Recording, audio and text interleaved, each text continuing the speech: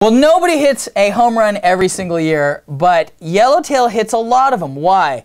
They have found a way to create a taste. It's a juicy fruit complemented by a spice typically, and it's so distinctive that when you taste wines blind, you know right away when you found one because it just pops out. It's a very distinctive thing.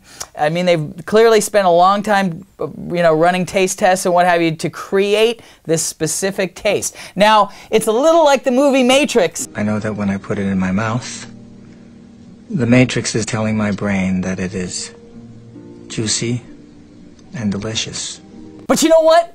I don't care. I love the wine. My brain just says I like this wine. So I don't care if they've found a way to make it year in and year out. It's hard to do this every year. And this is $7.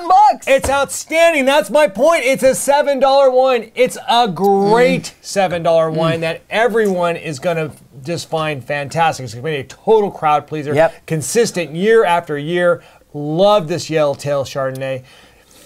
The aroma's bright, fresh. You smell a little sweet spice in there, fresh fruit, extremely inviting, nothing offensive, of course. It is outstanding. Yeah, it's, how do they do it? First thing you get right off the bat, which people love, creamy tropical fruit. Pineapple in particular is in here, and it's immediately complemented by cinnamon.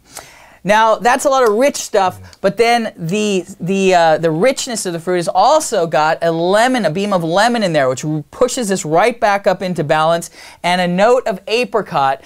There's depth and complexity in this wine, and a smooth finish. It's a crowd pleaser all the way, and I'm just sitting here going, yes. I'm in the Matrix. It's just telling me. It's telling me. It is crazy. I know.